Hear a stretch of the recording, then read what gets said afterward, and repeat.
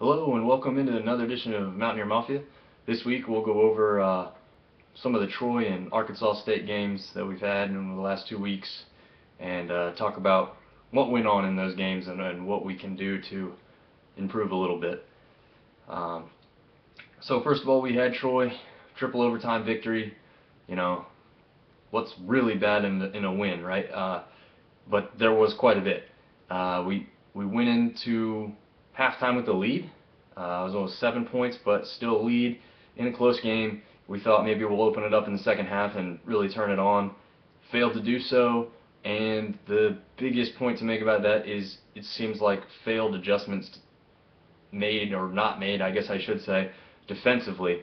They went to a hurry-up offense, and it seemed to just really disrupt our defensive momentum, and definitely the way we've been playing defensively did not show up. It didn't look like the same defense, didn't look like the same team overall 2 weeks ago. But, you know, they pushed through, they pulled it off in the overtime, but it wasn't pretty.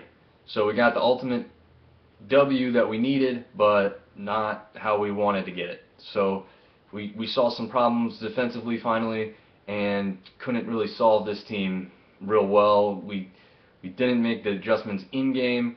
Thought maybe we could take that into next week's game against Arkansas State again.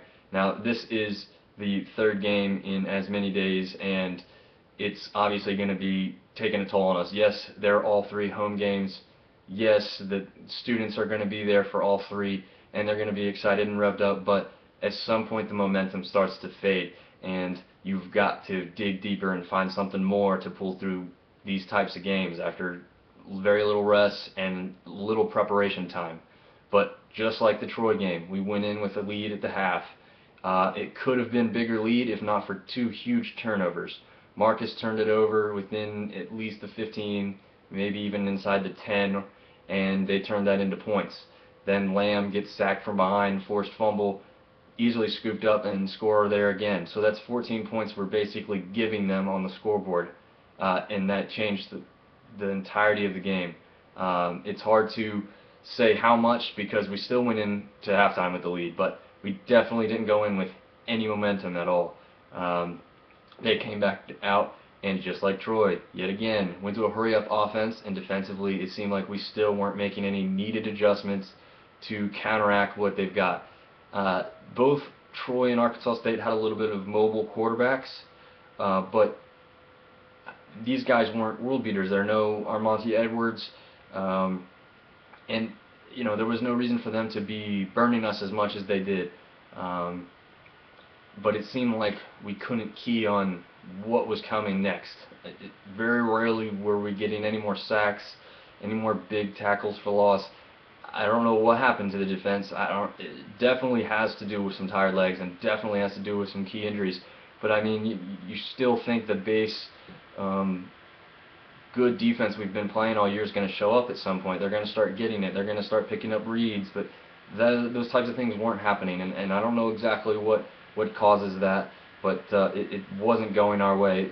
The thing that I picked up on the most is defensively, as they're about to snap the ball, some of our guys are still looking to the sideline for what play's coming next, and it reminded me a lot of when Armonte and the offense used to do that years ago.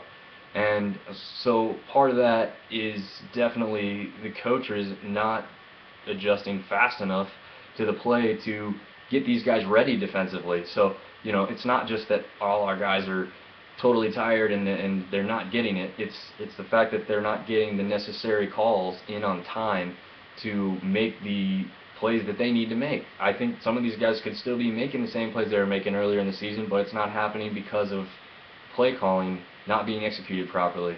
And one more thing I'd like to point out, that the rollout with Lamb is becoming a little too predictable.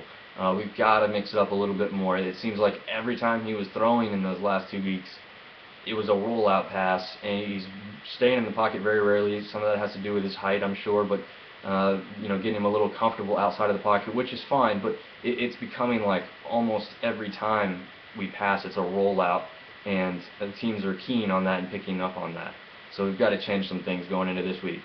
And speaking of this week, we've got Idaho now, and They play inside the Kibbe Dome, which is actually our second indoor stadium this season. For those of you that know, Georgia State plays in Georgia Dome.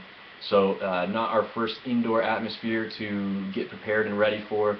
I don't expect a crazy loud atmosphere. Idaho isn't a world beater when it comes to attendance, but their dome's nowhere near as big as the Georgia Dome, so it will be a little bit louder and picked up a little bit better on the ESPN3 broadcast. However, it's across the country, so our team's going to have to prepare for that as in part of their game plan. So just a couple things to note from this game. Their quarterback, Lanahan, he's thrown for more yards than Lamb. So, you think it's a really pass-heavy team, and that's true, but he's not knocking any statistical barriers down in the touchdown to interception ratio. And he's got 12 touchdowns, 10 interceptions. So, it seems like maybe his accuracy isn't the greatest just by statistical figures there. I haven't seen Idaho play at all this year, so I don't really know exactly what kind of quarterback he is, but statistically speaking, seems like he has a little bit of an accuracy problem just from touchdown to interception ratio. And their running back actually has only 30 less yards than Cox does on the season. So, they still are a pretty balanced team overall. But the thing that's going to be really in our favor here is that their wideout, their number one wideout, has been released from the team. It's a situation that reminds me a little bit of Sean Price years ago for us. Just a dominant wide receiver, statistically speaking, and during his play on the field, and just couldn't stay out of trouble essentially. So that's going to be huge for us. Their top target. I mean, this guy has a bunch more yards receiving than the next wide receiver on their list, whereas our top three wideouts are all very even in yardage, and it seems like we spread the ball out pretty well when we do throw. Like I said, the rollout with Lamb, maybe we need to work on mixing up a little bit better than that. But as far as spreading it out, we don't have a top guy that they're going to be double teaming and triple teaming at any time. I mean, we got a good balance as far as throwing it to the tight end some, and then 3 to 4 different wide receivers can be making plays. So that is in our favor. Defensively, they give up quite a few points, and so they lost to one of the worst teams, if not the worst team in our conference, in New Mexico State 2 weeks ago. So these types of things lend me to definitely think that we'll come out of here with the victory. I don't know if we'll really re-show the form we had early in the season and be dominant, but hopefully we can at least start to turn that corner back to the dominant play that we've seen offensively and defensively from earlier in the season.